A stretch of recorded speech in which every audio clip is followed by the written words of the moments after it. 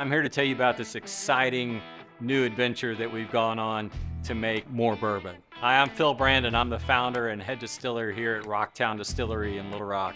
For the last 3 years, we've been working on a special project to bring you this new straight bourbon whiskey, and I can't wait to tell you this story. It all started because we needed to make more Arkansas bourbon. I did some research and it was gonna take a lot more money than I had and take a lot longer than I could stand. I just didn't have the time to wait. And so in doing my research, I found Bardstown Bourbon Company in Kentucky and their collaborative distilling program. I was like, well, that'd be great, but do I really want to make bourbon in Kentucky? I'm from Arkansas. I'm really proud to be from Arkansas. That's kind of my thing. I use Arkansas corn and Arkansas wheat. I found out that they would let me actually bring my Arkansas corn and wheat up to Kentucky, make my recipe there at their facility. And I was like, well, that's a no-brainer. I got to do that. We took all of that to Kentucky and using their expertise and their skill, distilled Arkansas bourbon at Bardstown Bourbon Company.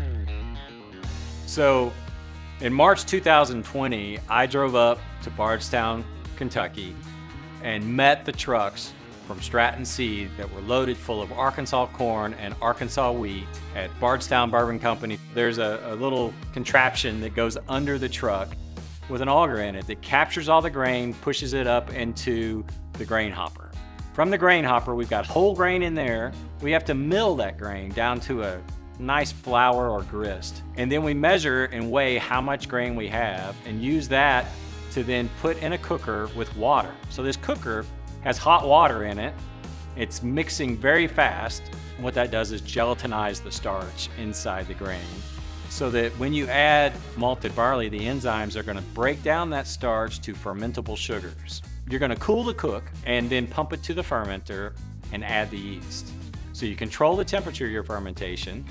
You let it sit for 72 hours. So then we pump that to the distillation column. Alcohol has a lower boiling point than water. So when you begin to heat up the mash in the still, the alcohols are going to boil off first because they have the lower boiling point.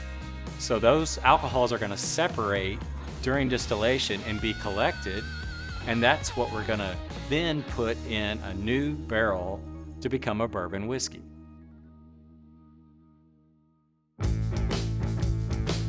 So the Column Seal collection consists of 3 different bourbons. We've got the 92 proof small batch, great easy sipper, great for old fashions and mixing in your favorite bourbon cocktail. We've got the Toasted French Oak collection, which is my favorite. It's been additionally finished in toasted French oak barrels, which gives it light toasted caramelized marshmallow notes with s'mores and graham crackers.